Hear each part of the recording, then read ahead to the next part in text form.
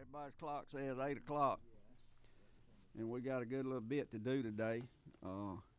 Thank y'all for getting here this early. I know it was raining and traffic. You know, these people up here don't know how to drive when somebody sneezes hard. So I appreciate you making the effort to get here. All of a sudden, we have started getting bills assigned to Ag Committee, and we really hadn't had a whole lot to do lately. But before we get started, Clay, would you mind asking the good Lord to look after us, please, sir?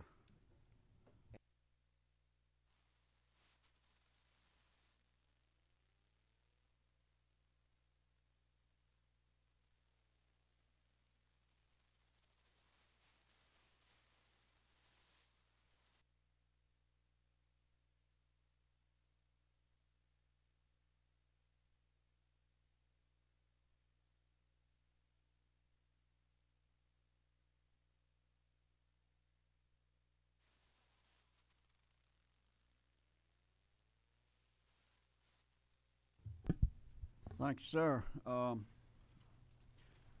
We are honored today for Commissioner Lynn Riley with Department of Revenue. It's the first time you ever been to Ag meeting, isn't it? And we glad you back. She used to be one of us, and then she got a high-paying job, and I don't blame her for taking it. She's doing a great job, I think, with DOR and Commissioner Black. We must have a gate bill to deal with when y'all two show up together. So we're gonna we're gonna talk about one in a little bit. But first, Dean Sam Pardue every year comes and kind of brings us up to date on what's happening at the College of Ag, and so if you will go ahead, please, sir. Yes, sir. Well, thank you for the opportunity. If you're on this side, you may want to turn or crane your neck for the screen. And I normally don't follow the Chinese calendar, but this is the year of the dog, by the way, and we will accept that. And I looked and it said, if you're born in the year of the dog, that you've got great skills in communication, that you're serious, and you're responsible in the workplace. And I hope that is what a UGA graduate looks like. I will tell you that while the football team had a phenomenal year, they are not the only highly ranked group. And I will take great pride in telling you that Nick Chubb is one of the College of Ag students. He's studying economics. But this is a rating agency that, and I cannot vouch for the validity of these, but I'm going to promote them because I think they make the University of Georgia look good. #1 poultry science department in the country. Plant breeding, we're ranked 2nd in the country. Plant pathology, 8. Food science, 9. Soil science and crop and soils, 10. Horticulture, 10. Top 10 in the country. And then entomology is ranked 8th in the world. So our bug people now, they've got 2 challenges. One, solving the white fly problem. And somebody told me, said there will be a statue in every town below the gnat line if you can figure out how to get rid of the gnats. So we're going to turn our entomologists on to that as well. Ag Econ is ranked 17th in the world. So there are some phenomenal programs that are in the college that we're certainly proud of. There's more that we can do, and we appreciate all the great support you provide us. I want to tell you about some really good news. Last week, the Board of Regents saw fit to approve a new major for the college, hospitality and food industry management, and we're really excited about that. Tourism and hospitality is the 2nd largest industry in the state of Georgia, about $35 billion a year. So we're going to marry the #1 economic driver in the state, agriculture, with the #2, and that's going to be a program. The surveys we took will probably have somewhere around 200 to 250 students in 3 years in this program, and we're really excited about that potential. Some new changes. There are 9 departments in the college, and we're going to get 4 new ones this year. I promise I am not running people off, but we had some changeover. Dr. Leslie Edgar is going to head up agricultural leadership, education, and communications.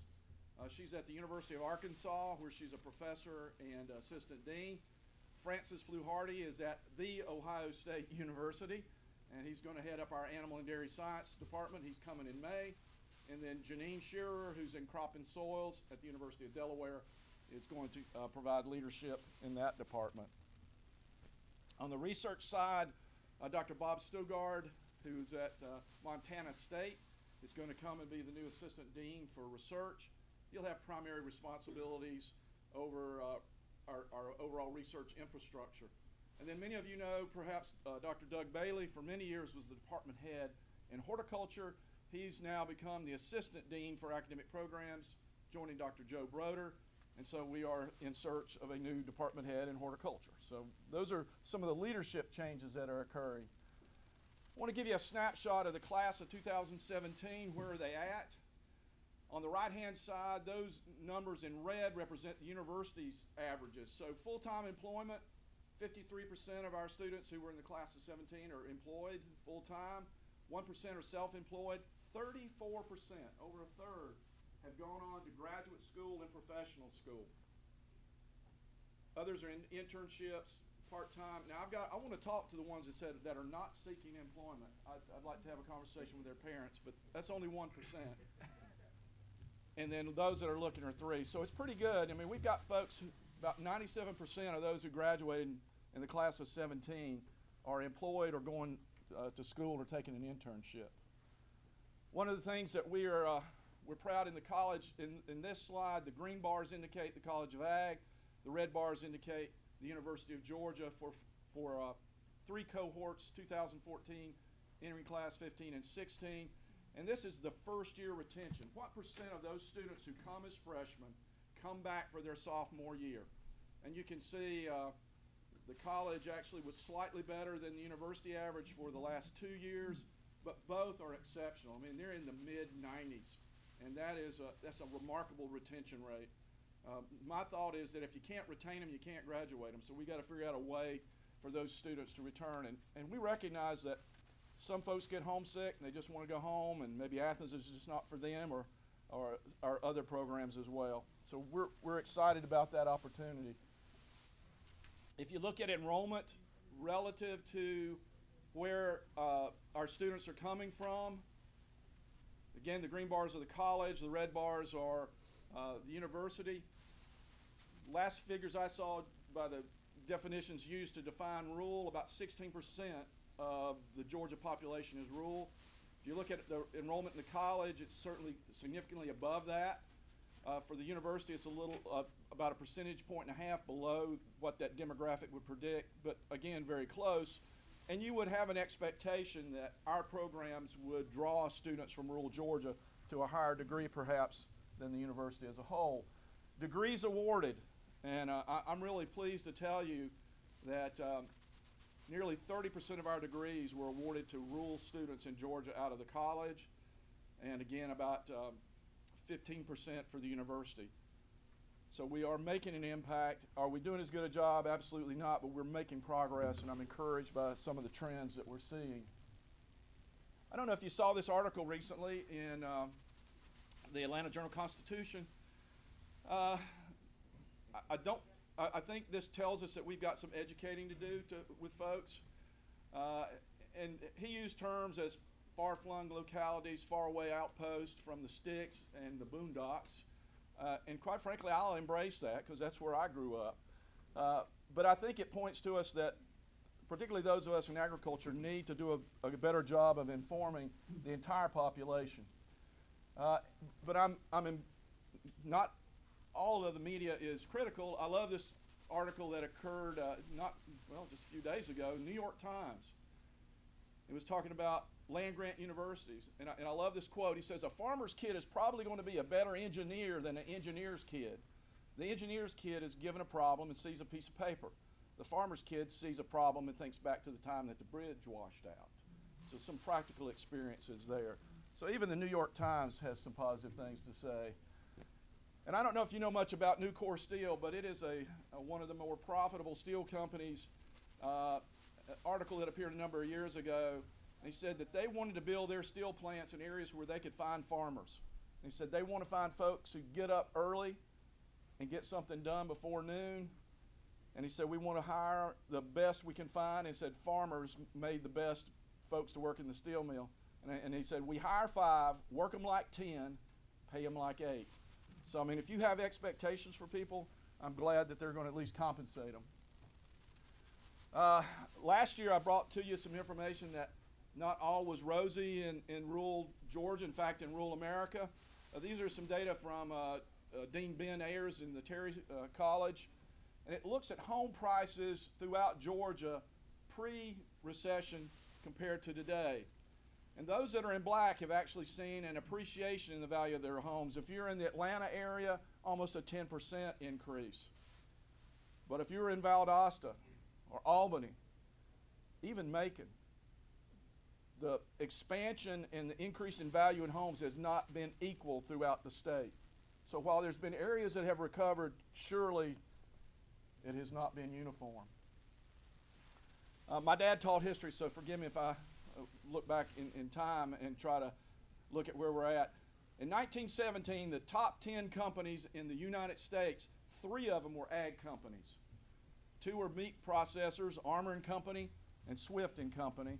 And I'm going to claim International Harvester pretty much as an ag company as well. Jump forward 50 years, you'll see IBM, AT&T, Eastman Kodak, for example, and Polaroid. And I want to point out, watch what happens with Kodak and Polaroid. 2017, the vast majority of these are all tech companies in the top. Apple, Alphabet, of course, is the company that owns Google, Microsoft, Amazon, and Facebook. And I'm trying to look, I guess Johnson & Johnson, and perhaps to an extent ExxonMobil, are the only things that actually make something. The others are going to be software manufacturers, computing technology. One of the challenges that we have in higher education is, of course, student loans and student debt. My kids like to watch the Game of Thrones, and there's a takeoff on this. The parody is called Game of Loans. Interest is coming. And for many millennials, that's a challenge. And I'm grateful that the University of Georgia graduates its classes with some of the lowest student debt in the country. But if you look, debt is something that we all have to deal with. And student loans, for example, is the second largest, $1.27 trillion in student debt. The only thing that's bigger is the debt that we associate with our mortgages. So people have invested tremendous amount of money. States have invested tremendous amount of money in higher education, and yet we're still seeing tremendous debt. 44 million Americans right now have about $1.3 trillion in student debt, and you can see the average debt load that has changed over time. And I hope, for example, I'm really proud of the fact that 97% of the graduates of the class of 2017 from the College of Ag are either employed or going to school or in an internship. You can't pay a loan back if you don't have a job, so I'm proud of the fact that our students have a way to pay those debts if they have them. I want to thank this body for the great work that you do, because not every state in this country is as in good a financial shape as the state of Georgia. For example, you can see when that red circle is bigger than the blue circle, that means that your debts and obligations are greater than all of your assets.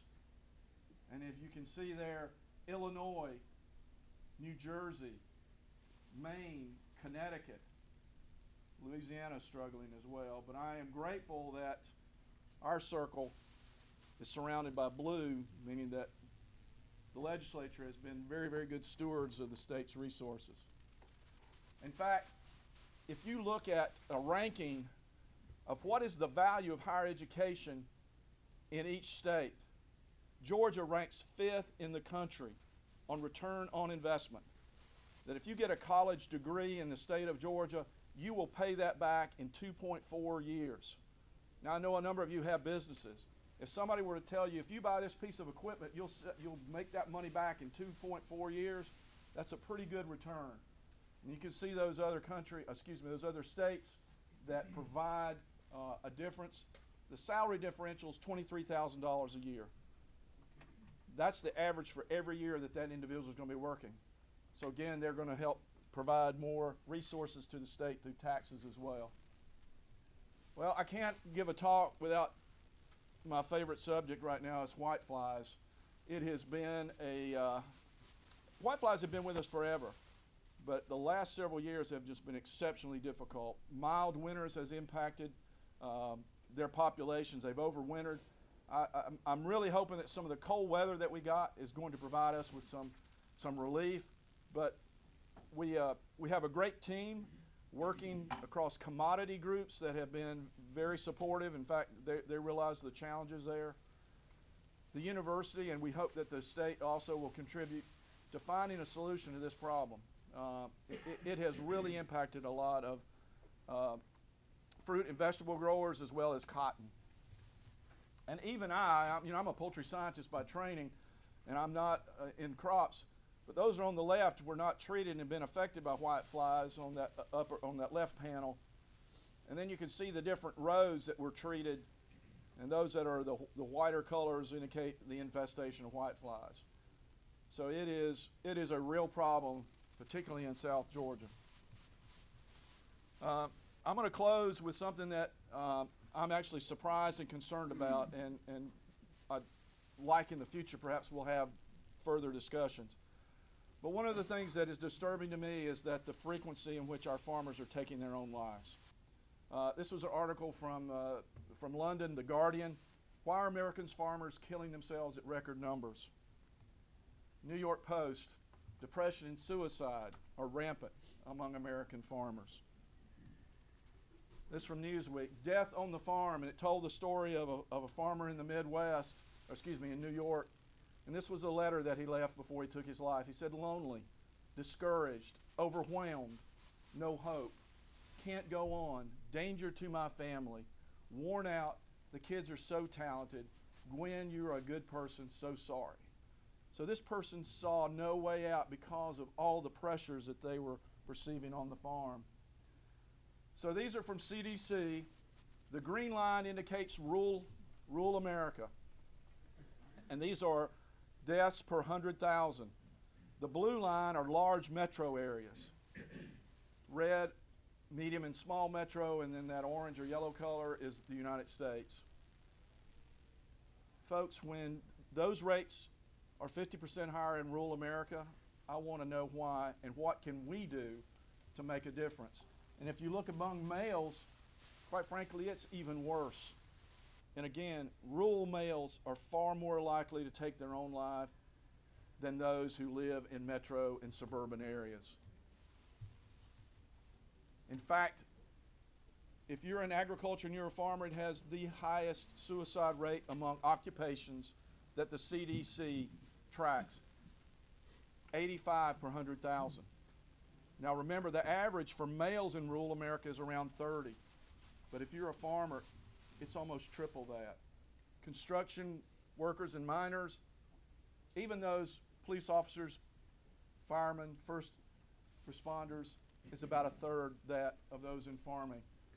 And of course, education's on that other end of the scale. I never knew about this until a couple of months ago. It is a profound issue that we're facing. Why is it? Farming is a wonderful lifestyle, but it is also one that has a lot of stress in it. What other profession do you put the majority of your liquid capital and net worth at risk every year? Access to lethal means.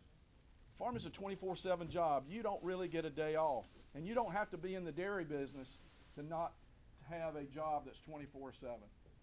You can't figure out and control the weather, disease, insects. You are your own boss, but you're also your own employee. And so there's a lot of things that are on in the lives of farmers. So in that, let me close and just said, every time you're fed, I hope you'll thank somebody that wears Georgia red. A couple of handouts for you. One is our B-Budget ask for this year.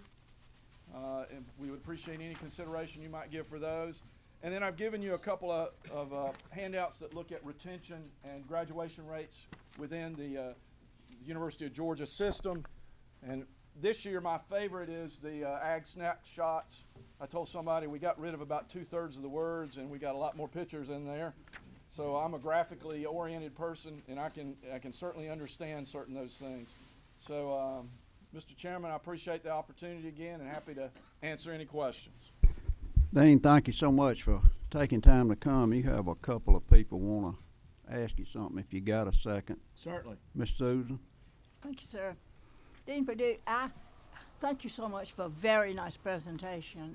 As I look around this room, I am probably the oldest UGA graduate here, and I have long been a real advocate and fan of the Ag School. My father was a graduate of 35. So I just want to say thank you for you and your folks doing such a good, and for making us very proud. Thank you. You just, you know, University of Georgia is very special to me, my family, and this state, and I think I can speak for this whole group in saying thank you very much. We appreciate you, y'all, and the good job you do. Yes, ma'am. Thank you much. Go Dogs. Go Dogs. Tom, is that you? Yes, sir. Thank you, Mr. Chairman. Real quick, and I may hit you with something that you're not aware of, something I was looking at. I certainly believe in the intent of the Morrell Land Grant Act. It's been a great thing for this country. But looking at the University of Georgia and the relationship or ratio between our population and the college, we are kind of the smallest of all the southeast and the surrounding states. We haven't seemed to have the growth. What is that a problem? To me, it seems to be a problem, and I think we ought to do something about it to expand that college over there. Right. Well, part of the challenge is that I refer to the College of Agricultural and Environmental Sciences as the cradle of colleges at the University of Georgia. And here's why. Warnell School of Forestry used to be in the college. Family and Consumer Science used to be in the college. More recently, engineering, ag engineering in 2012 got pulled out. So we would be a lot larger if everybody came home. Now, I'm not advocating that because Dean Allen Dorsey over in Franklin can have all those folks. I like our size. But, you know, the university itself is capped in its enrollment, but not the college. And so we have to do a better job, I think, in certainly recruiting and telling our story to people that there is a future and an opportunity and a career in agriculture. I will tell you that students from South Georgia are actually admitted at a slightly higher rate than those from Metro Atlanta. The problem is we just don't have enough who apply. And that is something that we'll have to go back and look at. But your comment, I'd love to have some more students. I think this new major will attract some perhaps non-traditional students who want to get in the hospitality business. And maybe they'll discover, wow, I've really got an interest in ag business or agronomy. But your point's well taken. I'd love to have a few more, and we'll just have to do a better job in recruiting. Dominic? Good morning. Thank you, Mr. Chairman. Thank you, Dean Perdue, for your presentation. And I'm sure you know where I'm going. Just wanted to share a little bit about the Rural Development Council and traveling around the state. And one of the major issues that I think we heard in these communities was a lack of leadership. And because so many of our leaders are retiring and moving on and going and enjoying some well-earned time off, but 4-H in these rural counties are so important to growing future leaders. Their mission is a hands-on education and leadership training for future generations.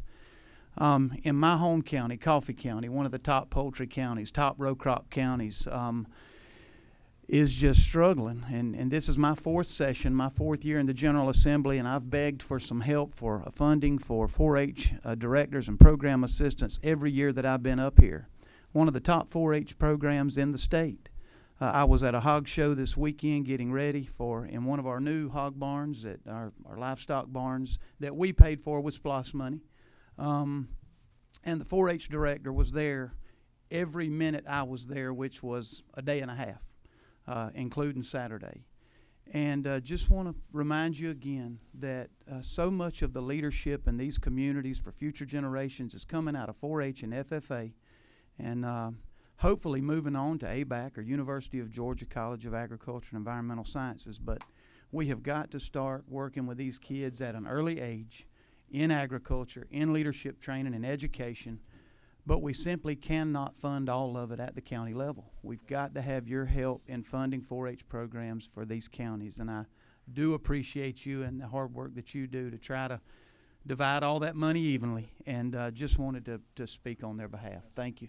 I can appreciate that, and you know, one of the requests that's coming for this cycle is 12 cooperative extension educator positions that will help provide some additional support and may work into that. But I understand your concern and your need, and I think it's a very valid one. If you look at the young men and women who go through 4-H and FFA, they're more likely to finish high school. They're more likely to go on to college. They're less likely to get involved in substance abuse. A whole host of benefits that come from that. And you know, in 4-H, which I know a little bit more about, 175,000 young people in this state every year get that kind of experience. And you've seen those young men and women when they speak in front of a group. At their age, I probably couldn't get 3 words out of my mouth, but they are articulate, they're poised because they've been given that experience. And I will pass that along to Director Laura Perry Johnson and make sure she hears that, no doubt. Dean, thank you. I agree with you with the AJC article. I'm proud to be from the Boondocks. What I'm prouder of is that you can't even buy a AJC in the Boondocks where I live. Well, he talked about, you know, we're going to be sending money from Atlanta to South Jordan. I said, you know what, we send about 100% of your food here. That's right. And if you think that's a bad trade, we'll talk about it. Tell them to quit eating if they want to boycott us. The one other thing that we do every year that I'm proud of too with the Dean and Gary and Terry England and John Wilkinson and all is Jared Moorhead, ever since he's been there, has been a special advocate for agriculture. And normally we fly him around the state to different agricultural industries and teach him about agriculture, and we appreciate him doing that. Last year, we just got in a van and rode around Clark County, and where we went to was greenhouses and Georgia green industry. And today, y'all will find a plant in your office or on your desk. I don't know where they put them. And Chris Butts is the executive director. Is that what you are? President, whatever you of the Georgia green industry. They will be at Rural Caucus. And real quick, would you want to say something right quick? He has a couple of horticulture students. One's from New Jersey, and the other one is from Newnan, right? Yes, sir. These folks are actually some of the folks that help grow out those plants that you'll find from the UGA Horticulture Department. So we just like to say thank you for the support from your committee, Mr. Chairman. If you look in that Ag Snapshot book, look at horticulture. Ornamental horticulture is a top 5 commodity group in the state of Georgia. It's often overlooked. People don't realize how big the industry is, but it's a $8 billion economic impact every year, and we employ about 85,000 people. So thank you for your support, and let us know if we can help them. Thank you, Chris. I think if you saw on one of the Dean's slide, plant breeding is number 2 in the nation. Is that right? Number 2. A lot of that is the plants that these people grow and sell and make your yard look good. One quick thing, if y'all like the peanut butter and jelly day, if you hadn't signed this resolution and might want to, I'm just going to pass it around, and if you like those peanut butter sandwiches. I guess we need to get down to business. Chairman Jaspers had to go somewhere, so do you want to go ahead and do whatever your bill number is, 948? Yes, we on. See if it's, there we go. Thank you, Mr. Chairman. I do have to go to rules. Appreciate your help getting me there to the Mr. Chairman on time. If you look in your folder, you see House Bill 948. Was dropped the other day and assigned to the committee yesterday. And this is a time of speed and trying to get things through. This bill, contrary to what you've heard, is about the free market and consumer choice. It's simple, but to understand it, you got to know a few things. And I'll take a minute to kind of tell you about our government, how it regulates, so we're all on the same page. This bill talks about goods on line 15. And goods means all things that are movable at the time of identification to the contract for sale. That's just about everything. That in our bill says that are regulated by the FDA, USDA, and the Georgia Department of Agriculture. You know, FDA regulates, of course, food, drugs, additives, everything that goes in it. They're guaranteeing us safety. USDA's biggest role is inspection of meat that we think of, but it's also livestock movement, disease eradication, Also, pet breeding and the regulating of that. The Georgia Department of Agriculture and our friends there enforce many USDA laws as a federal cooperator. They also inspect and regulate many things we tell them to. And at these groups, we hold responsible to guarantee safety and healthiness of the goods sold.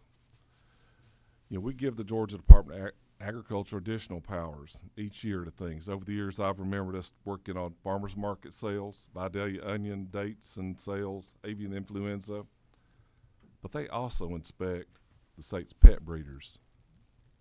Georgia's a great state to do business, and our business people want uniform laws that are thoughtful, pro-business, and free trade. I think you'll see in the next few days a lot of pro-business groups putting out notifications that they support this bill. This bill reemphasizes the idea that we as legislators at the state level will control what is legal to sell in this state and what is not. We do create uniformity for business owners to operate without fear in the state due to a political or social reaction on whom that may occur. So this bill states that the city or county or political district cannot create a law to make it a good illegal to sell if it's regulated by the ones that we talked about. This legislation clarifies that local governments do not have the authority to restrict the trade of products deemed legal and regulated. John, I'll give you just an example I thought of on Sunday when I was writing this. Just think if you're a small business owner in Jasper or Fort Valley, and you sell a good I described, which has been regulated by the agencies I described. You bought a building, you've renovated it, you've been there 3 years, 5 years, who knows. Your goods are legal. The consumers in your area want them. They buy them. That's why you're still in business. You might even have the Georgia Department of Agriculture come to your business and inspect it, or local county health department. You get an A, a check, A+, whatever. But you cross the city councilman, or the city councilman becomes passionate about a social issue. You might offend him. He gets his other city council members and commissioners to vote to make your product illegal. Now, if you're the retailer, do you feel like that Georgia, your county, now is the #1 place to do business? Do you wonder what happened to free enterprise? Does the local government really have the authority to put me out of business for selling a legal product? And do you wonder why we have the regulatory scheme we have in place to address these issues at the state and federal level? The answer is that local governments shouldn't be doing this. Local governments have assumed this right under the banner of local control to shut down businesses operating legally and selling a legal product. Their liberal interpretation of home rule puts our free market at risk and the rule of law at risk. Our claim as the #1 state to do business is at risk. Now, I've heard a lot of noise, as you have on this issue. I've received many emails from the Humane Society activists who want local governments to ban pet stores, emails from local officials who want to do what they want to do, and even lectures from radio personalities who really haven't read the bill.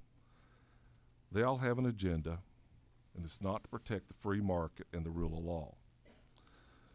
Cities and counties have currently great power to inspect facilities, a business for safety, not only the workers, but the consumers, the customers, the healthiness of the products, if they choose to.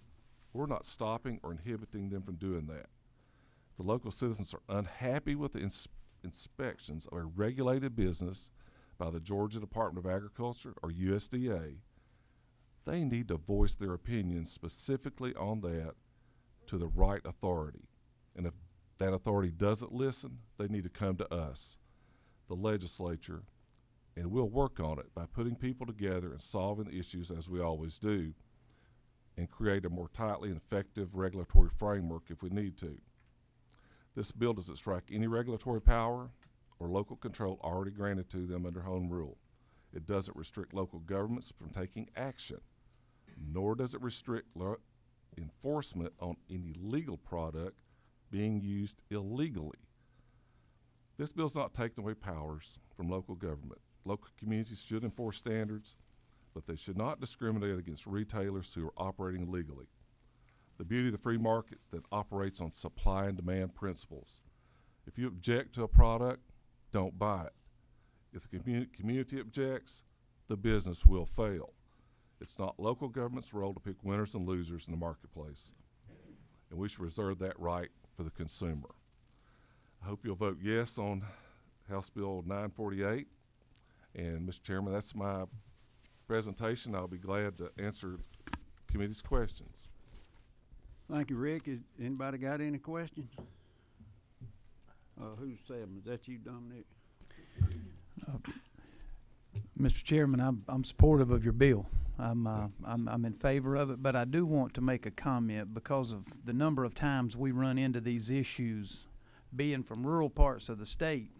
There is a little bit of me that wants to let these liberal, highly densely populated areas pass these crazy ordinances to their own demise. And maybe they'll move to rural Georgia. And a lady called me talking about traffic congestion here a couple of months ago, and I mean, she was eating me up. She was from Stockbridge down in that area, and I said, well, move. Get out of there.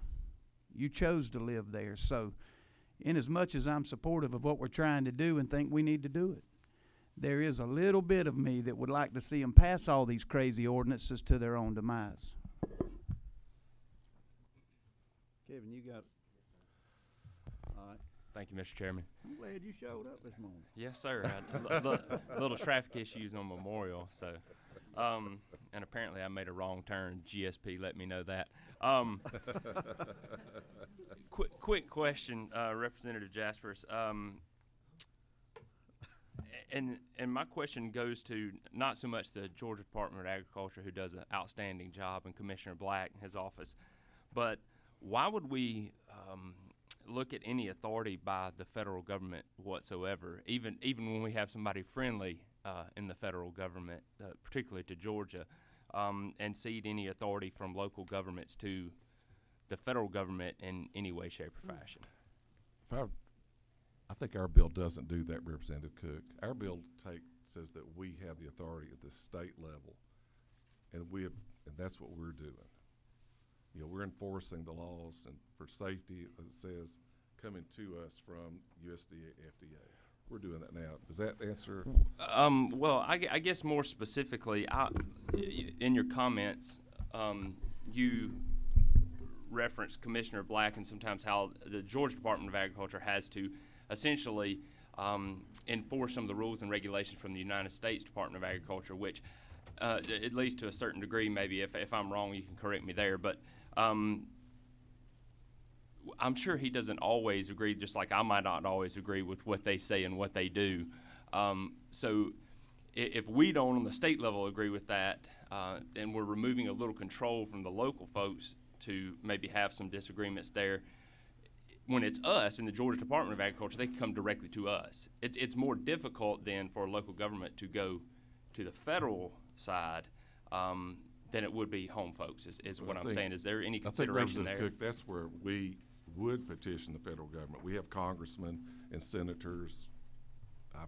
We have a representative from a senator in here today that we can petition to act on any issue that is affecting from the federal government down to us. And I think we do that quite often. Right. I would just, my concern is how often they actually the react positively towards us. You don't want the federal government messing in our business, right? Ever. There you go. I just want them to stay to their constitutional bounds. I just don't want to give them a lot more power, as it were. I don't mind with the Georgia Department of Agriculture, but that's a concern that I have. But anyway, thank you for your answer. Yes, sir. Thank you. All right, we have 3 people signed up to talk on 948, and we appreciate y'all coming. Since we are in a time constraint, the boss lady up here has a timer on her phone. I don't know how to run all that stuff, but anyway, if we could hold it to a couple of minutes, I would appreciate it. Chelsea, Rupersburg, is that it? Okay. Thank you for coming. Absolutely. Chelsea Rupersburg. I'm with the Georgia Chamber of Commerce. I'll keep my comments very brief. We are very supportive of this legislation and ask for your favorable consideration. Thank you, ma'am. Michael?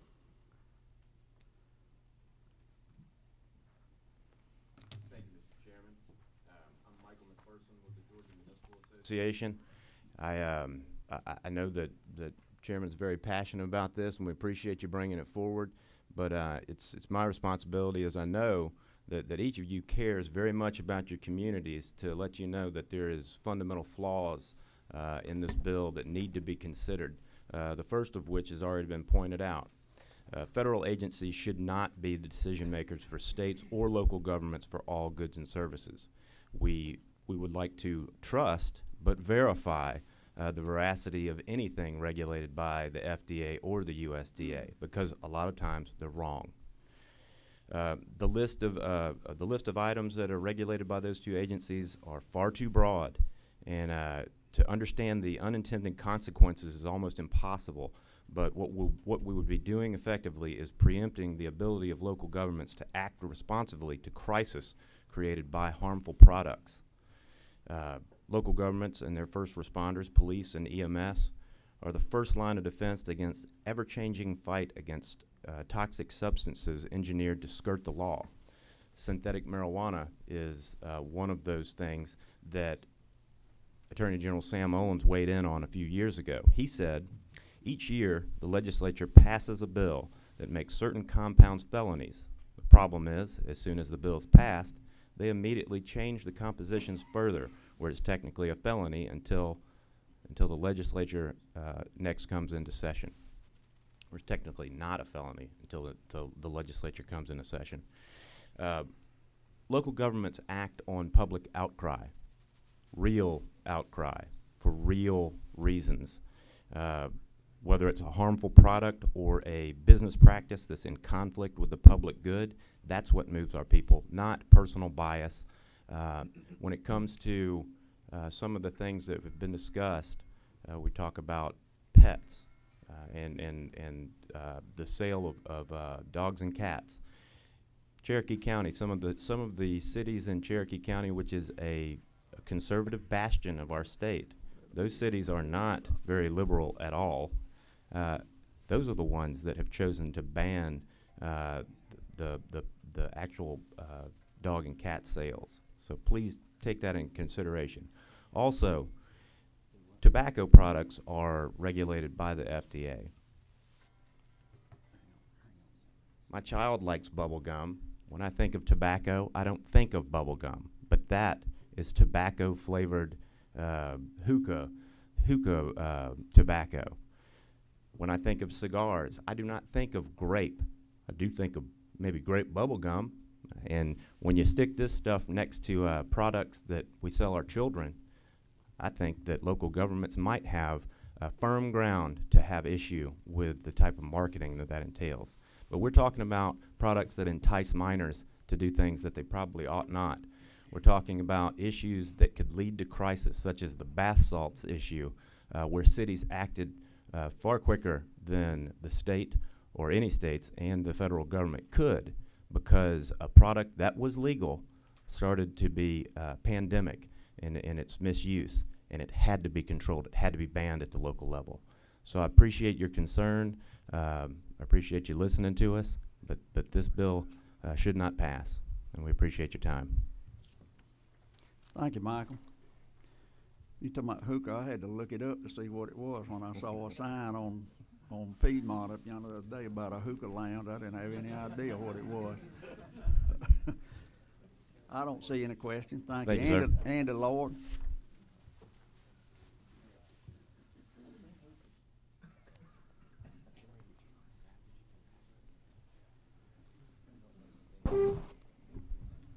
Good morning, Mr. Chairman, Thank you members for of the coming. committee. My name is Andy Lord. I represent the American Society for Prevention of Cruelty to Animals. Appreciate your time this morning, Mr. Chairman. I want to start with an apology to you. Typically, before testimony, like to speak at a minimum with the sponsor and with the chairman of the committee and as many members as I can. As of last night, we had not seen this meeting posted, and we are running behind in that. I was able to speak yesterday or day before with Representative Jaspers, but apologies that I've not spoken with you directly. The ASPCA is vigorously opposed to this bill for some of the reasons that you have already heard. I want to provide a quick context. If this bill sounds familiar to you, it should. The fundamental tenets of this bill were represented last year in House Bill 144. House Bill 144 never crossed over from this chamber to the Senate last year, though there were multiple attempts to add the language from 144 to a number of bills on the Senate side last year. But at core, this bill is about two things: puppy mills and preemption. We are concerned first and foremost at ASPCA about the prior. You all may be aware that there is one pet store. Their name is Petland, and as you will see on the handout that I've just passed around, they have been the subject of quite the media controversy. There have been a number of stories. You'll see about 12 or 13 enumerated here on the back of your handout. These stories are all just from the middle of last year. These are not, we're not going back 10 years for these stories. Most recently, there was a young woman who started working at a brand new Petland store in Gwinnett. She immediately contracted the Campylobacter virus. This is one of the few viruses that can spread from dogs to humans. She was hospitalized, had over $100,000 of medical bills, had a 105-degree fever, and she and her mom felt her life was in jeopardy. That is not an isolated incident, unfortunately. The Centers for Disease Control identified 113 cases of Campylobacter. Depending on whose stats you look at, between 90 and 100% of those 113 cases of Campylobacter were attributable to Petland, to either Petland employees who contracted it from an animal there, or to a purchaser of one of the pets. So this is widespread enough to where CDC issued an advisory on this very issue. We believe, furthermore, that this bad press has resulted in the formation of something called the Free Market Alliance of Georgia Retailers. You will not see or hear, I don't believe, of anybody that will come to you on behalf of Petland. We believe that's because this bad press has been prolific and because the outbreaks of disease associated with them have been prolific. But we think it's also important to note that the Free Market Alliance of Georgia Retailers is actually based in Ohio, and it is based at the home address. It is registered to the home address of the Petland lobbyist. So we want to make sure that this committee is clear that that alliance is not a Georgia-based or not a Georgia-led alliance. Lastly, on the preemption front, Representative Cook, you mentioned something that we are quite concerned about too. I don't know how much more clear these lines beginning on line 21 can be. This is as direct of an outsourcing of local government control to federal authorities as I've ever seen. No city, county, consolidated government, or other local governing authority of this state shall prohibit, ban, or otherwise restrict the sale of retail establishment goods, products, or items which are regulated by the USDA, the FDA, or the Georgia Department of Agriculture. It's right there. I'm dumbfounded that in Georgia we are looking to outsource to two federal agencies.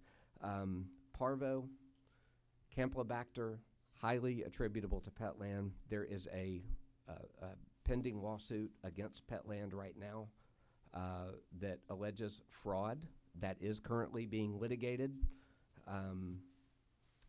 I think the committee should be aware that this bill is about one entity. That entity is Petland. We do not believe that Petland's record warrants special protection by this committee or this chamber. That's all I have, Mr. Mr. Chairman. Thank you, Andy. Anybody got any questions?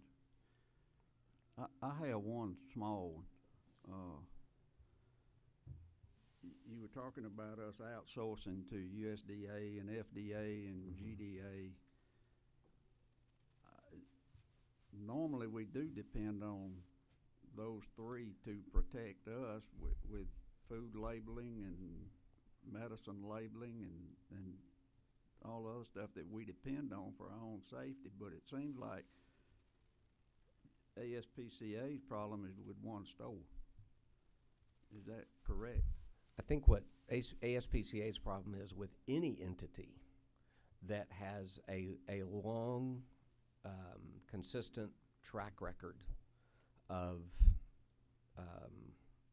selling dogs that are from puppy mills, that have high incidence of the diseases that impact the animals and diseases that impact the owners and employees of those. So what we would say is any entity that is operating as Petland is, ASPCA will object to. So we don't feel like we're singling them out. We feel like they are the single worst actor.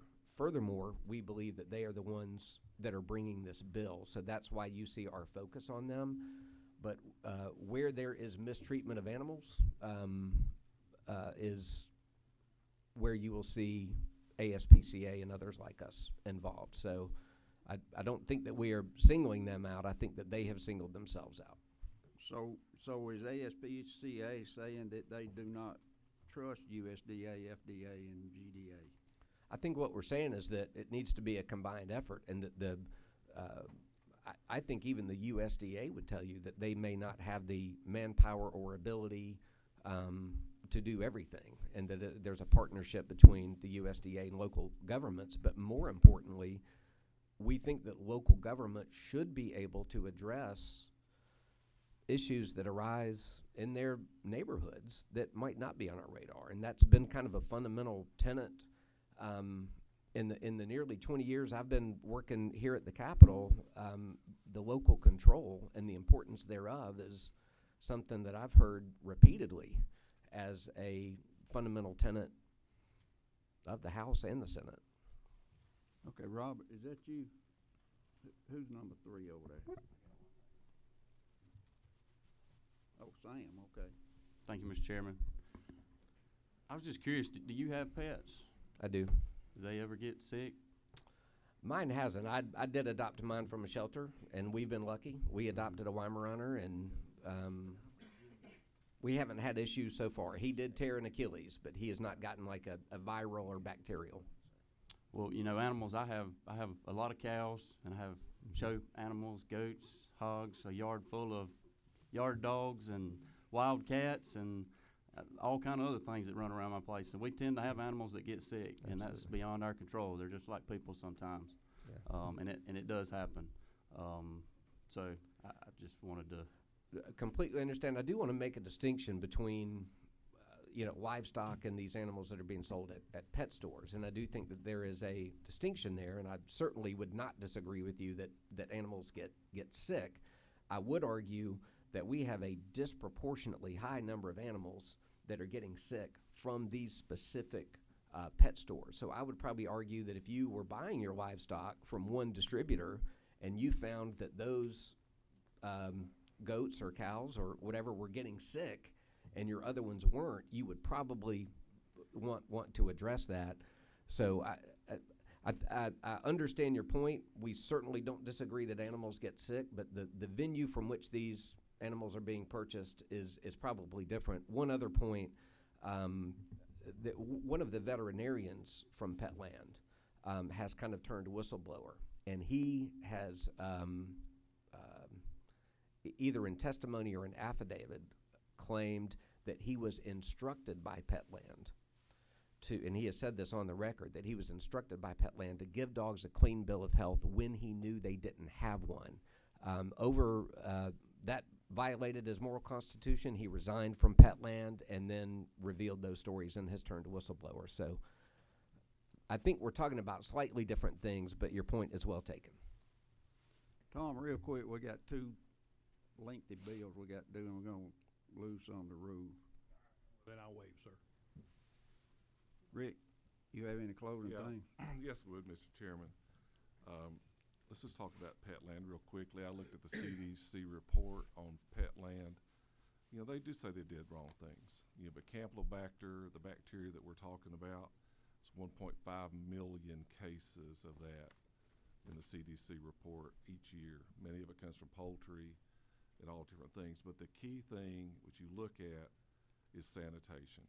I think the things that we know, I guess in this room more than any probably, is washing your hands. Breaks the cycle of handling feces, and that's where this comes from. So, but in the end, it's for them is, did the USDA do their job? I think that's what the speaker needs to address, is with the USDA. And if we need to do something in Georgia to increase scrutiny or regulatory, please bring us a bill. I'll be glad to work on it, provide Georgians safe products. That's all. And this is not a Petland only bill. I've never been to Ohio, and I've not talked to anybody from Ohio, Mr. Chairman. All right, if anybody's got a motion one way or the other, we will take it. Is there a second? Got a motion, 2 or 3 seconds. All in favor of passing 948 on to the floor, say aye. Aye. Opposed, no? No. Do y'all want to vote? I mean, a hand vote? Sure. I just don't want nobody arguing with me. All in favor, raise your hand. 5, 6, 7, 8, 9. All opposed, no. 9-2. Is that right? 3. 9-3. All right. Thank y'all. House Bill 8, what's your number, Sam? 886?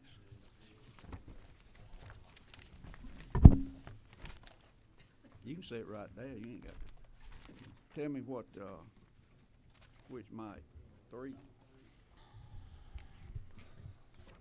There's a substitute that's being passed out.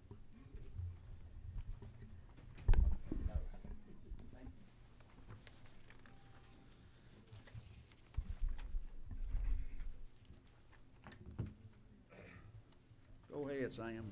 And, Thank you, Mr. Chairman, members of the committee. It's good to be here today. We're working off a LC 345371S.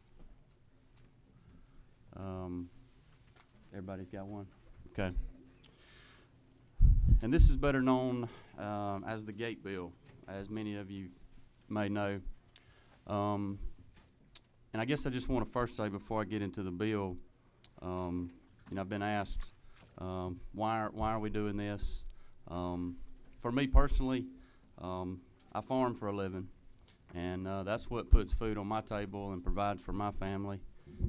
And this program is vitally important to my livelihood and to many of my constituents in my district. The district I represent probably has more gate cards than any district in the state, and the long-term stability of this program is my #1 priority. As you saw in slides earlier, farmers are at home dealing with things they have to deal with on the farm, and they don't need to worry about things like this. The integrity of this program, the stability of this program are vitally important. And with the way things are right now, we don't get a lot of support. And just to get on my soapbox, just a minute, Mr. Chairman, I've had 3 editorials in the paper back home this week about this program. And it frustrates me at home when everybody wants to talk about GATE, but they don't want to talk about manufacturing exemptions, music exemptions, movies and film and Delta and everything else like they do. GATE, right. We're the only industry that has to pay for their own exemption and do all the things that we have to do. Nobody else has to do that. And we get compared to a lot of those unfairly, and it really upsets me because we're price takers. We don't get to decide what we sell our products for. We have to take whatever we get, and a lot of times that's not enough. Most of the time it's not enough. So that's why we're doing this, is to make sure that this program is has integrity, and it is going to be around for a long time, because it's vitally important to a lot of the producers across the state. So I'll get off of that, and we'll get into the bill. As you'll see in Section 1, how do you qualify for this program? And I'm going to walk through it. And we've got several options, as you see there. First thing we're doing is we're raising it from $2,500 to $7,500. We felt like that was a modest increase. At the $2,500 level, I don't know how much integrity that number had. And in my conversations, we need to increase the integrity there in that number. So we decided on $7,500. So what does that mean? That means, as you can see, if you're the owner or lessee of agricultural land or other real property from which 7,500 or more agricultural products were sold, produced and sold during that year, including payments from government sources. That's number one, qualify. Number two, qualifying is if you're engaged in the business of performing agricultural operations over the 7,500 amount. Number three, you qualify if you're in the business of producing long-term agricultural products from which there might not be annual income, but limited to timber, pulpwood, orchard crops, pecans, livestock, and horticultural or multi-year agricultural farm products. And that's in there because obviously you're not going to cut trees down every year. Obviously you may not sell your calves every year. You may decide to keep heifers, or if you're more of an orchard crop, you may not necessarily have a crop in that first year. So we give you that opportunity to be able to do that. And of course that's in 7,500 as well. Going on to D there, this person or entity must establish to the satisfaction of the Commissioner of Agriculture that the person is actively engaged in the production of agricultural products and has or will have created sufficient volumes to generate in aggregate at least 7,500 in annualized sales. So that's in there for the Sam Watson that started out a long time ago that bought 5 cows, and he may not have met that, but he had the ability to move forward, and the Department of Agriculture was able to see that and know that and make that decision. Going on down, you see the forms that you have to qualify or submit to be eligible. There's a section there talking about if you do not necessarily file one of those forms and you file a different form, you have to get your receipts and your requirements and other things to the Department of Agriculture to get that verified that you are in the practice of farming. Going on down to the bottom of that page, the main reason for this bill was prior to this legislation, the Department of Revenue and the Department of Agriculture could not communicate about problems. This legislation allows them to be able to communicate each other when there is a problem. If there is a violation, they can talk to each other about that violation. So that's the main reason that we did this bill, but we felt like, well, we're going to do that so they can communicate. Let's make a few other changes to make the program better and increase the integrity of the program while we go through there. As you flip on over to the next page, all producers will be required to get a tax ID number through the Department of Revenue, Georgia Tax Center. This would be the number that the Department of Revenue and the Department of Agriculture use to locate you and keep up with you, so that they know what you're doing with your tax exemption card. We also decided to go to a 3-year card. I hadn't been up here very long this year, and I had 3 or 4 of my vendors calling me wanting my gate card. Every year we have to renew these gate cards every 12 months. So it's like by the time you get it renewed, you have to turn around and somebody's calling you wanting your card for the next year. So it's a burden on the retailers, it's a burden on the producers. So we felt like going to a 3-year card at $150, which is later in the bill, would be a lot more efficient for not only the producers but also the retailers as well. The department would also currently they just issue a paper card. This bill would allow the department to issue a real card. They're gonna get, you're gonna pay $150 for a 3-year card. You need something besides a piece of paper. So each year you'll get a new card just like you do an ATM card or a credit card. And that way you can keep on your person and be able to use that. If you're at your mother-in-law's like I am sometimes and you need to go run buy something at Lowe's or Home Depot and you don't have your card with you, then you have to pay tax. So just makes the program more efficient and user-friendly. Going on down, it talks about the consequences of violations of this card. First offense, if you're caught violating the use of this card, you're suspended for a year. If you have another offense within 5 years, then a hearing will be held and your card could be revoked up to, you have to wait 3 years to renew it again. Going on to the last page is the $150. Currently the card costs $25. The department doesn't quite have enough resources to be able to do what they're doing as it is now, and the $150 would allow them to have a more up-to-date, state-of-the-art, technologically advanced website that is user-friendly. That would just be better for the program overall. And then continuing on down is more of the sharing the information between the two departments to make sure that everyone is doing what they're supposed to be doing, using the card properly, and there is no fraud.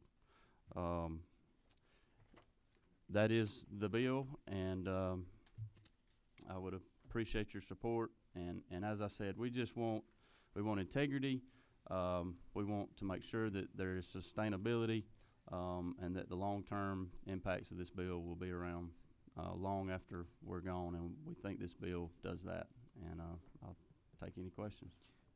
Thanks, Chairman Watson. There's a couple of questions. One thing you left out of that list of folks that's getting tax exemption is that absolutely none of the ones you listed are absolutely necessary to survive. So, yes, sir. You are correct. You know, what we do and what we're trying to help with here is something everybody that's walking needs. So, number 9, is that you, Emery? Oh, Scott, okay. Thank you, Mr. Chairman, for bringing the bill. Appreciate you. You had mentioned earlier in your testimony that this is the only program that you have to pay to be part of, and I'm empathetic to that. Is this in on lines 100 through 105, that part where you have to pay specifically? That's the $100, $150, or do you have to pay? Yes, sir. That is correct. Or do you have to pay additional on top of that? No, you originally it was $25, and we're going up to $150. And that's money that goes into the general fund, correct? That is correct. So it's not actually going to the department to fund any activities that they would have specifically? No, sir. How would you feel about just getting rid of it? Well, I think the conversation behind the $150 was an integrity thing. You know, we've got bad actors in the world, whether we like it or not. And $25 is $25 is a lot less than $150, and we want people that are serious, that it means a lot to them, and that they see value in that. Sometimes $25, somebody might pay that and move on, but $150 they might think about it, because in reality they're going to have to spend about $2,000 in sales tax exempt products to get their $150 back. Mm-hmm. So it's just one of those integrity things to help increase the integrity of the program. My concern is if we're giving away tax exemptions to other industries that you mentioned, that I often vote against those tax exemptions because they're not as important as what we're talking about here, among other reasons. But if there are enforcement mechanisms in the bill. You've done a great job of putting those in there. You lose your ability for 3 years if you get caught. And knowing that, along with the fact that we have tax exemptions that we give to the movie companies and other businesses, we're not charging them for their integrity. Is a farmer not as trustworthy as a movie producer? You make a very good point. You don't know how the department would feel about that as far as, the funds are appropriated. I guess we decide how much the department receives in that aspect to manage and oversee the program, because they do have staff, they have a call center, they have IT, they have some auditors that travel to the state. Revenue has some auditors that work on the program. So there is an expense to the state.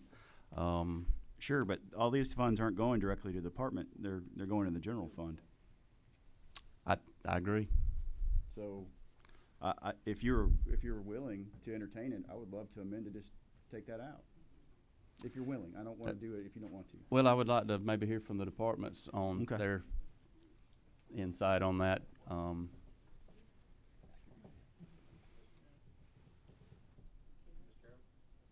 Gary, can I get a couple of more questions, because you may can answer them all while you and Miss Lynn stand up and talk. But y'all listen to them, so I hadn't got to remember them. Tom? Thank you, Mr. Chairman. And Sam, we certainly support what you're doing here. But I got a question starting on line 44. The new language, and I'm going kind of in the middle. The applicant shall provide to the Commissioner of Agriculture any documentation, tax returns, forms, or sales receipts required by the Commissioner of Agriculture and the Commissioner of Agriculture. It seems a little redundant.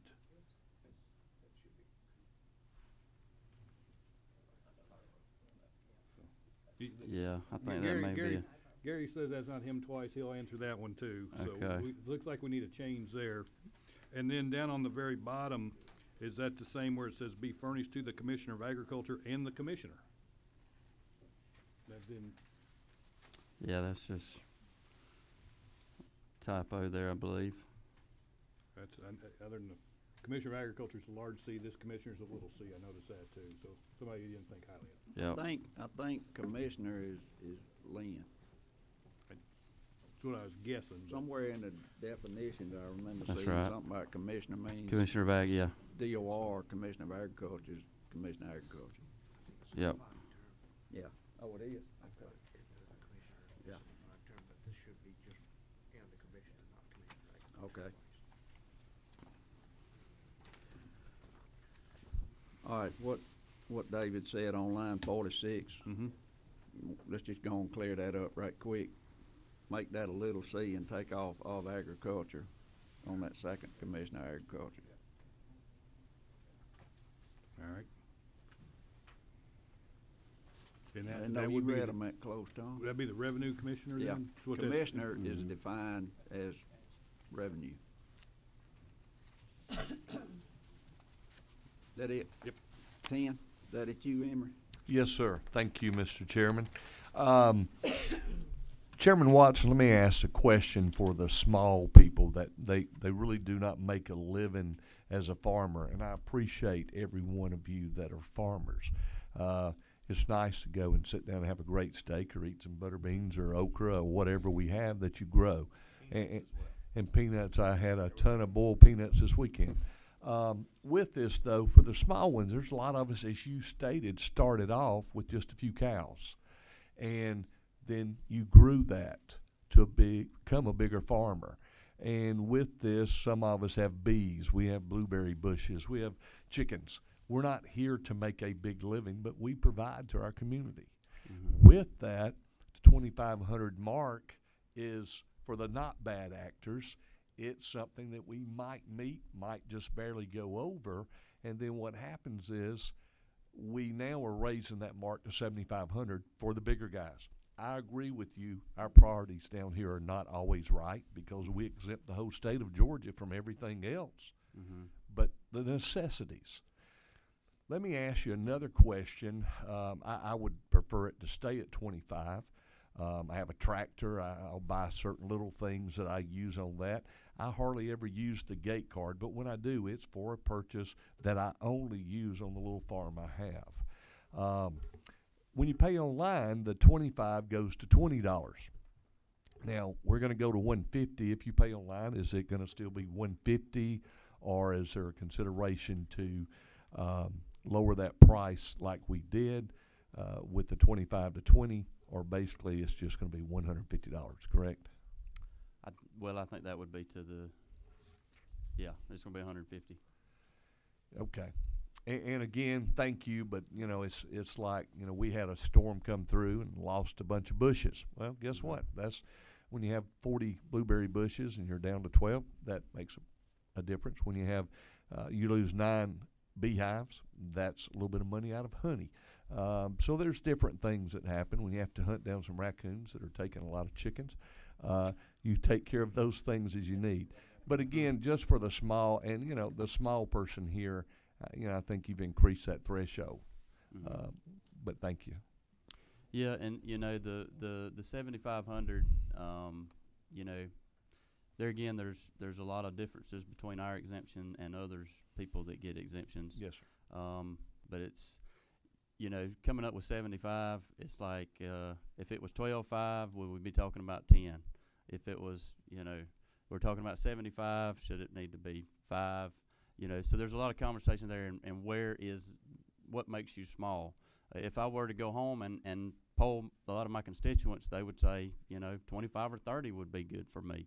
So there's a lot of, you know, ways you could talk about that number. But we do feel like that we are given some discretion in the ability to, as through those, you know, qualified producers where the department realizes. And obviously, you know, I use over 100 hives a year to pollinate my cucumbers and my squash. So that is a very important industry to the state. So we'll see how that moves through the process. Thank you. Who's number 5? That's you, Rob? Let's do 4. All right. Thank you, Mr. Chairman. And I just want to appreciate the chairman bringing this bill. It's a great bill. I've got my great gate card right here. It's very valuable and keeps Georgia agriculture competitive. I mean, we're not only competitive within the state, but of course all over the country and other states. And this gate program is vitally important to keep Georgia agriculture competitive. And I really appreciate Donahoe over there trying to supplement his meager state representative salary with some farming. And I don't know which you make more money off of, your bushes or your legislative salary, but I think Chairman Watson's got this number right, and it's not net $7,500 to your back pocket. It's gross, and a lot of other expenses are behind that $7,500 is fuel and other things and fertilizer. So thank you. I really appreciate the updates to this program, and I think it'll make it a stronger, more integrity program for all of us that use it. Gary, you want to try to answer Scott's question, or Miss Lynn, either one, whichever.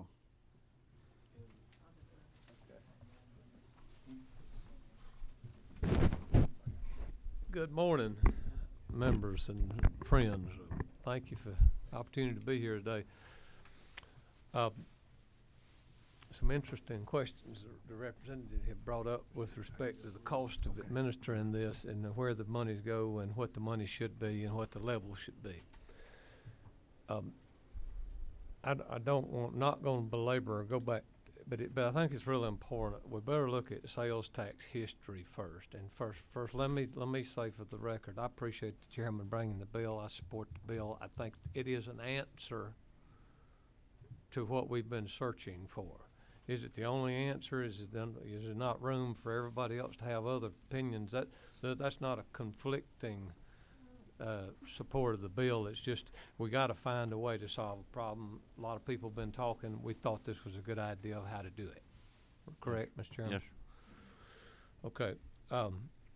Well, let's go back. Inputs for agricultural products have been exempt from state sales tax forever in the state. Now, they were a hodgepodge, a quilt of different things in Title 48. Back when I used to sit this microphone in another capacity, I've probably been responsible for adding several of those, or at least helping along the way. And it was just a hodgepodge. And the one that I remember the most is LP gas. I mean, LP gas, some of our friends in the poultry industry were very successful in having LP gas exempt from sales tax a long time ago.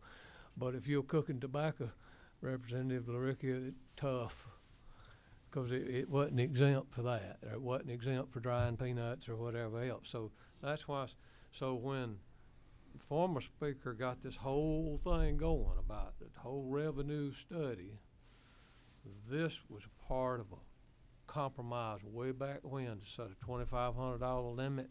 There wasn't any talk about a fee, but they compared it to Tennessee. Some of y'all that remember this, correct me if I'm wrong, but I think that's pretty right. Well, when we moved forward with the energy exemption, what, in 2012? Is that when that was? Then this was pulled off of the shelf, because it had been done 2 or 3 years before, and it was really stuck in conference. And then our testimony back to you at that time is we thank you for trusting us enough to run the program. Now, we didn't get any money to do it, and we had to backfill that in supplemental, if some of you will remember, and somebody came up with $25. Okay, what we do know is back then, way back when, we had no earthly idea how many people were getting exemption. None whatsoever, and that alarmed a lot of people. And there were a lot of hawkish people that were actually wanting to do away with the whole thing. And that's why this level came up, and it compared it to Tennessee. And we said, okay, we'll get a card, boom, boom, boom. Well, we've all grown in this process together and trying to understand how it is administered. And now we had last year 39,000 cards. So we have a defined universe. We know how much that is. But I will admit, I've said dozens of times, I don't understand why we are the only ones that have to pay for the privilege to getting it. Okay, but I also have a strong agriculture constituency who believes in the integrity of the program, and they're willing to do it because they don't want the hawkish attacks on the program anymore. And if this will cure it, then they're willing. So that's kind of where we've had. That's what's got us to where we are today. Because we put $25. What we wind up doing is giving somebody almost an incentive to lie. Because they'll say, I'll risk $20, $2,500. Yeah, I'll sign off on that. And to Lynn and I, the commissioners, our best abilities, we try to check on folks, but that's no more than checking people running up and down the interstate. It's the same. You don't catch everybody driving 80 or 85, and so we do some, and we've not seen a whole lot of. I think Commissioner Riley could tell you we haven't seen grand abuse. We have a lot of anecdotal stories, and some get pulled out, and they say, "Well, I tried to buy my." The one that comes to mind is I'd like to buy my countertops because I'm building my house on my farm. That was one from a Home Depot story, and there's some of those that are out there. So my point to you is this is and I really have. I'm not being wishy-washy on you. I'm not so much into the philosophical nature of whether it ought to be a fee or not, so much as I am making sure there's a program and the users of the program are willing to do that. But if we somehow went another way, it costs money to administer this. So that's got to come from somewhere. And so even if you go up on this fee, the question I would ask you, Mr. Chairman, is in talking with appropriations, and already have, and with Chairman Powell, we've had numerous discussions about this, is that if you're going to do it, at least appropriate the money back to us, and then we can make sure that Lynn has adequate, Commissioner Riley has sufficient auditors, that we do have a little more robust IT capabilities. And then when we're not looking for a windfall, but we can get the supplemental next year, and if we need to balance the books, you balance the books in supplemental. Please don't add more stuff to us and then let us backfill our budget in supplemental, because that's what happened the first time. And so that's kind of where we are. I stand with Chairman Watson, and then but I'd be happy to answer any other questions. Thank you, Gary. Who is number 9? Is that you, Darlene? And then we'll get Scott. And we kind of need to move on. We may have to put off a bit, Bill. This was a question for Sam. Does this on line 37, when it talks about farm rentals, does that include things like the Sundowner or Foggy Pond that are farm rentals for activities? That's what it's saying. Does that mean like a events farm? I have. An events farm? I don't know. Well, I mean, I don't know it's if a that's just farm, farm and they rental. also I don't make know if it's just income. farm rental or Okay, that's what I'm asking. agritourism or. Thank you. All right, Scott. Thank you. The question for the commissioner. Thank you for the testimony there. Yes, sir. How much does it cost to administer the GATE program today? We're in the, let's tell you what we get, and then I'll tell you where it's applied. We have an appropriation of about $700,000 this year. Mm-hmm. Okay, 200,000 of that goes towards 5 compliance officers that are part-time employees that y'all authorized 2 years ago. Okay. And they've been working on retail education.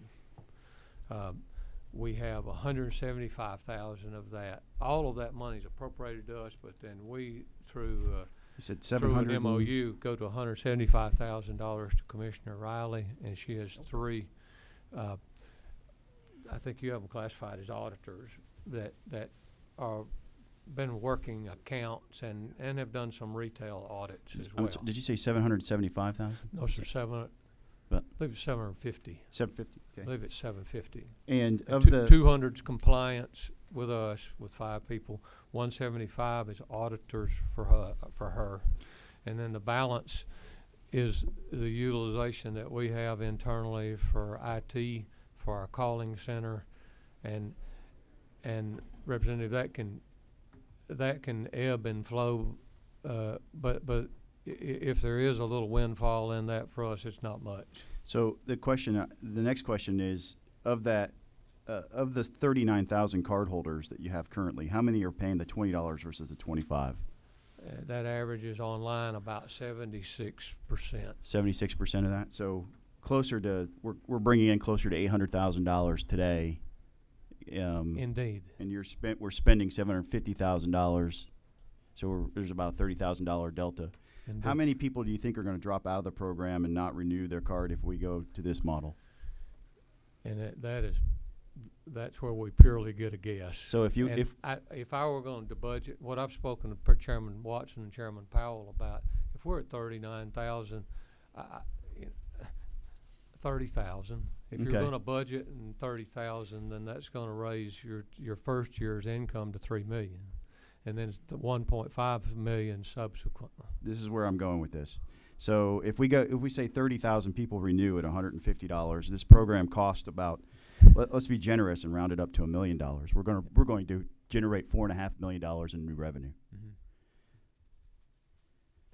That's 30,000 people times $150. That would be $4.5 million to the general fund for a program that costs about $780,000 to run. That is if you annualize that. That's not annualized. Okay, so if I divide that by 3, then we're still at $1.5 million. So we're doubling up what it costs to run the program. Mm-hmm. Can you see why I'm hesitant to sign on to $150? I'm just doing the math real quick right here, just on the fly. So I divide the $4.5 million by 3. I still get to $1.5 million. It's still twice as much money as it would cost to administer. I think if the 30,000 were to hold, I can give you pretty much an exact, because see what you're going to do is you're going to go to 3 million. What you're going to do is first, it allows for, we'd have to have a 3-year phase in. You can't roll them all 1 year, because then you can't appropriate money for 2 years. So it's not that 4.5 windfall the first year. It's actually, it would be 10,000 per year. We would phase them in, so there's 10 at 150, 10 at 100, and 10 at 50. So that's going to get you $3 million the first year and $1.5 million in subsequent years. Right. So it's a net windfall for the general fund. No, there's no doubt about that. But I go back to the fact of, all right, how are we going to enforce this? How are we going to fund it? And if there's a possible to put a threshold at something that would help itself police itself, then the producers of the state are willing to pay for it. And that's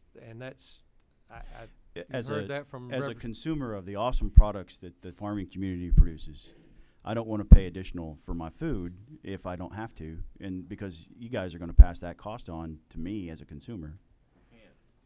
You can't. A producer can't pass a cost of $100 on to you. Well, that's impossible. A producer's a cost taker. He's not he's a price taker, not a price setter. So that. Well, we go back to. I hear what you're I'll saying, concede but that point, but I go back to that one I'll concede with that point. But I do have concerns that we're generating far more revenue than it takes to administer the program. Yes, sir. That's it. Thank you, Mr. Chairman. Mr. Chairman, may I also one additional, and far more we could talk about, and we can analyze those kinds of things. But one thing I do know is that whatever we're given on this, the investment is going to be made in IT. This bill calls for an annual card, which would be like a plastic card, not a coded card, not a chip card, but at least a card, so that this year's red, next year's yellow, next year's green. And so if I'm in the yellow year and I don't have a yellow card, I can't cheat. And that was a brilliant part of the chairman's suggestion in the bill. But it costs money to mail out red and yellow and green cards, and we don't exactly sure how much that will. But there will be increased costs, and so. But thank you for your points. Thank you, Commissioner. We got 3 people that wanted to talk: Brian, Will, and Alex. If y'all will kind of line up.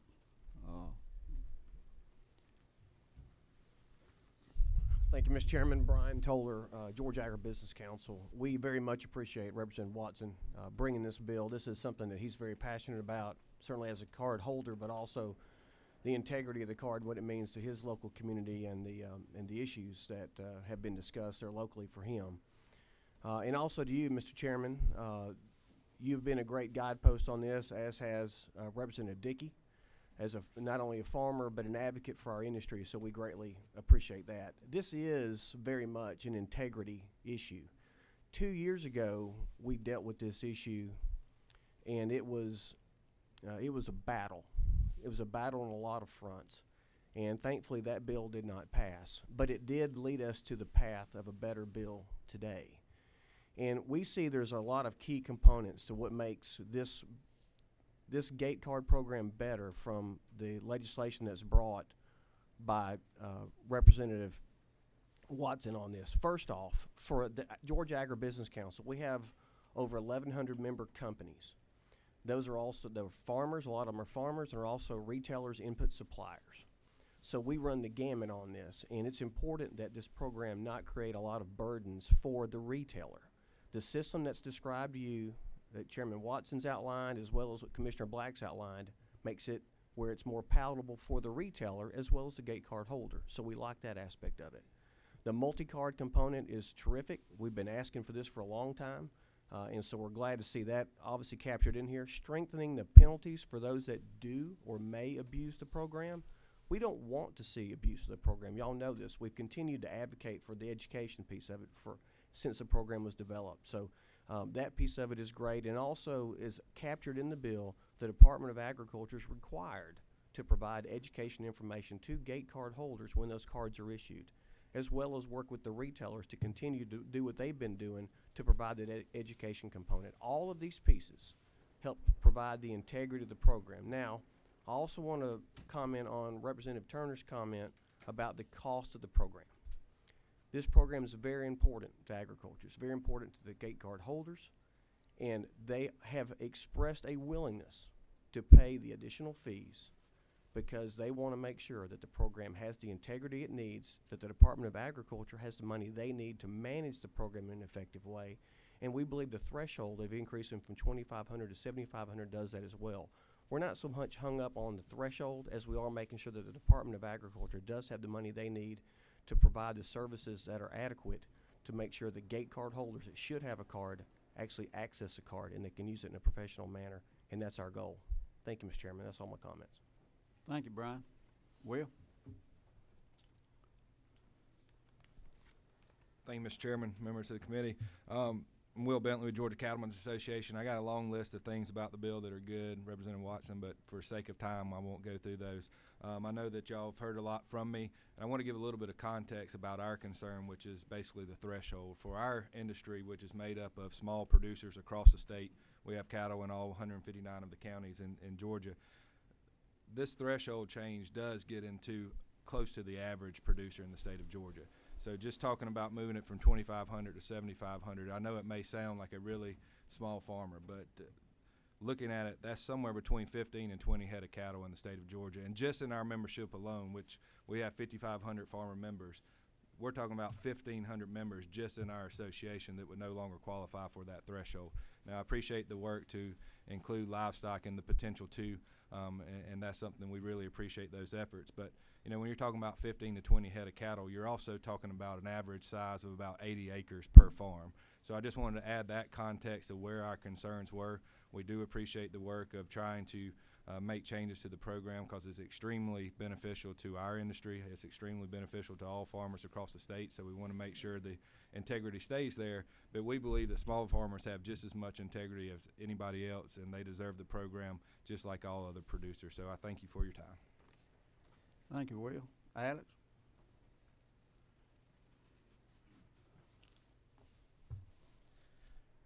Thank you, Mr. Chairman and committee, for allowing me to address you today. And thank you, Chairman Watson, for bringing forth this legislation and for working with us so far on this. I'm Alex. I work with Georgia Farm Bureau, and I'm speaking to you on behalf of our nearly 300,000 members across our 159 county organizations, including producers of all of Georgia's very diversified commodities. This bill addresses a very important topic that earns some careful consideration because of just that. Georgia's extremely diverse agricultural offerings elicit a lot of varying needs across the state, which is kind of the crux of this, of what I'm here to talk to you about today. The GATE program does apply to all producers, and it's important to remember that as these changes are proposed, that the needs of all of these commodities are protected in a responsible way. As Commissioner Black mentioned, the history of the ag sales tax exemptions before were just a little bit of a patchwork quilt system. When the 2010 General Assembly created a study committee addressing tax reform, which ultimately resulted in HB 386. And they found that agricultural input exemptions were inconsistent and should be modified to simplify into a clean program that was equitable and fair to all producers, but also provided the necessary safeguards and qualifications that was not available until the GATE program was put in place. Another important note from that tax council's logic for maintaining sales tax exemptions for agriculture had nothing to do with the desire to help farmers. The reasoning outlined in the council's report described the pyramiding of taxes when sales taxes are collected on inputs at each level of production. And this layering placed Georgia's largest industry at a competitive disadvantage to our surrounding states and in the global marketplace. As a result of the GATE program is both more competitive and better tax policy, and it plays a critical role in the success of our farmers across the state and the contributions that they return to their local economies. This is why Farm Bureau and our farmers are committed to maintaining the integrity of this program for our future generations, and why we're willing to pay a fee for access to a program when other industries do not. We want to ensure that resources are available for appropriate administration and enforcement of the rules. We also want to ensure that there's ample education and outreach to both cardholders and retailers participating in the program, which we as an organization, as well as some of our industry partners, have done over the years through our own communications and means. I do think that this bill has a lot of good aspects addressing some of the hiccups that we've realized since GATE was established. We support the flexibility that this bill provides the Commissioner of Ag in developing appropriate application criteria, the collection of necessary tax documentation determining qualification. We also support the sharing of information between the Department of Ag and Department of Revenue to effectively police the program, identifying those bad actors and imposing the consequences outlined in this bill on those who abuse it. Another change this bill proposes reflects a creative solution discussed among stakeholders that creates a barrier to entry that deters folks who are looking to make a few small purchases but aren't necessarily legitimate producers. Moving to a multi-year card, you increase the amount a person must purchase in order to recuperate the cost of the card, and we support this multi-year card at an increased price to help set that barrier to entry. We do ask that the fees, whatever that is determined, be kept to the GATE program's administration, outreach, education, and enforcement, however. There are two aspects I want to raise concern to on the first 2 pages. I recognize the intent of establishing a high threshold of product sales as an indicator of legitimate operations, but I'm concerned that at the 7,500 level that this will unnecessarily kick out legitimate producers of some commodities. From a tax policy standpoint, I find it hard to distinguish between a dollar exempt from a small-scale farmer and that of a large-scale farmer. Again, going back to the needs of all of Georgia's various commodity producers and not wanting to deter our upcoming generations from being able to start a farm. So I say carefully consider the impact of tripling the current threshold we have and whether those that will be kicked out of the program are being denied for legitimate reasons. The second and last concern I have is found on line 60 to 63, and this is requiring GATE card holders to maintain receipts of purchases with their GATE card. I'm not sure that this will provide much tangible benefit to the enforcement of the program rules rather than be a burden on the producer, but if the committee does see fit to keep this requirement, I would ask that there be some clarification as to how long those receipts be kept and how long they need to maintain those records. Thank you, Mr. Chairman. All right, number 7. They pushing us to get pages in here, so I'll anyway. make it quick, Mr. Chairman. Thank you. At this appropriate time, I would like to make an amendment to the bill. Have at it. Okay, on line 18 and line 21, remove that 7,500 and make that 5,000. So it would go from 2,500 to 5,000.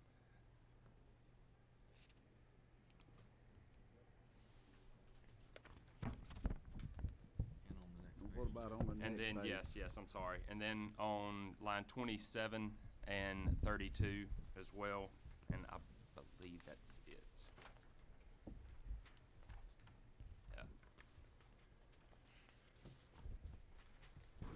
So you making that as a motion? Yes, to sir. amend it? Motion to amend, yes, sir. Second it in. All right, got a motion to amend the 7,500 to 5,000 on the threshold. And the second, are there any questions? Not all those in favor say aye. Aye. Opposed, no. Okay. All right, Sam, did you want to say anything else to finish up? Oh, okay, I'm sorry. Based upon what we've heard today, Mr. Chairman, I would like to amend line, if the author is okay with it. It's based upon the math we were doing earlier, on lines 102, 150 to 75.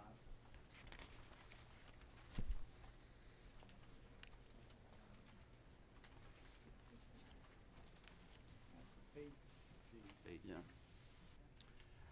You object, I'll withdraw. I'd rather just leave it right. You know, I think the industry sees value in paying that.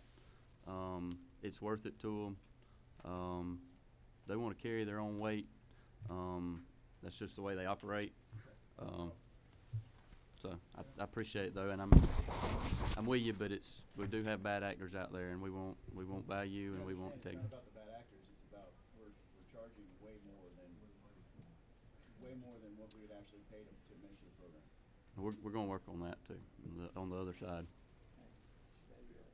Thank you, Scott. One thing I want everybody, since we are on TV in here, I want everybody to understand that the actual producers are not the ones that the bad actors. Yes, right. There are people who get these gate cards by some qualification that are more the bad actors that we're trying to rein in than the actual folks that are the producers. And I don't want some news media getting a hold to it and writing some crazy story again. All right, is there anything else on 886? Do I hear a motion do pass as amended? Do pass. Second. I guess it would be a committee substitute, wouldn't it? Yeah. And on line 46, we'll make those changes as well. Okay. All right. So we have a motion do pass 886 as a ag committee substitute with the changes from 7,500 to 5,000. Is that a second? Second. All in favor say aye. Aye. Opposed, no. All right, thank you. We got one more bill and we want to do it real quick. Clay says he can do it in 5 minutes. Clay, Rick, Sam, Darlene, Tom Kirby, and Bill McGowan have worked on this thing along with Brian Fiveash and the veterinarians and Georgia Farm Bureau and the Cattlemen Association. And I think everybody's in singing off the same sheet. So go ahead, Clay, right quick while we're here. And thank you, Mr. Chairman. I offer to you House Bill 956. If you look on your sheet, it's LC 450093 ERS. LC 450093 ERS. I'd like to thank the veterinarians for working with me on this bill. For those that the chairman just mentioned, this is a change it's the first rewrite of the veterinary code in a good many years. Several definitions are added. I'm going to walk it through you very, very quickly. But general definitions basically to clarify the veterinary terms and procedures in a changing veterinary climate. If you'll turn to page 6, this is one of particular interest. On page 6 is the VCPR, which is the veterinary client-patient relationship. There were some minor changes so it complies with the Veterinary Feed Directive, and it's a federal deal that we need to make sure that we have our language in line with the federal language. And there was also a change there to provide consumer protections that ensures veterinarians licensed by the state could practice in the state, and which is on line 197 on page 6, provided, however, that such initial relationship cannot be established solely but may be maintained by telephone, computer, or other electronic means. Does not mean that we're keeping veterinarians from practicing with telemedicine, if you will, but it is basically keeping the guy that's not in the state, that is not licensed in the state, that needs a boat payment, and he keeps him from establishing an online presence and selling prescription medicines. The next part is the Veterinary Feed Directive, which is on page 7 at the bottom on B. This is language that allows the Georgia Code to come in compliance with the federal code. Article 2 on page 8 deals the board powers, and it gives the board the ability to inspect vet premises and equipment, which is needed so we look after the safety and public health of our companion animals and make sure that our veterinarians are practicing clean, good medicine. Article 3, page 10, is the vet standards, which includes continuing education requirements for vet techs. I think this is this was a good add as well. Page 19 provides for the board to issue temporary license to military spouse. For those of you that have military bases nearby, we've done a good many of these. This included there. Page 20. This is what the farmers actually want to see on this page 20, and the chairman is most interested in. These are the things that we can still practice as a good animal husbandry for our animals. This act is not intended to prohibit these particular things, and it's got a listing of those, including an additional veterinary approved products, and also with the semen and embryo collection and storage. So it provides protections for veterinarians. It allows us to come into compliance with the federal standards, and it provides the board the ability to enforce actually these powers. And I think it's a good bill for your consideration. I appreciate the vets and their help. I met with them Sunday, and they were willing to meet with me in Tifton. I appreciate that to get the language that we wanted, and thank you for that. Anybody have any question for Clay? I appreciate the subcommittee doing so much work on this, because last time we rewrote this thing, it turned into a battle for about 2 years. Brian, did y'all have anything to say?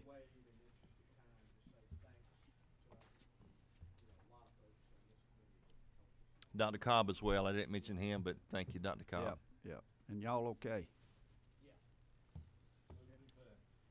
Got a motion to a second? All in favor say aye. Aye. Opposed, no. All right, we have ruined our reputation for having short meetings, but thank y'all again for all you did and staying.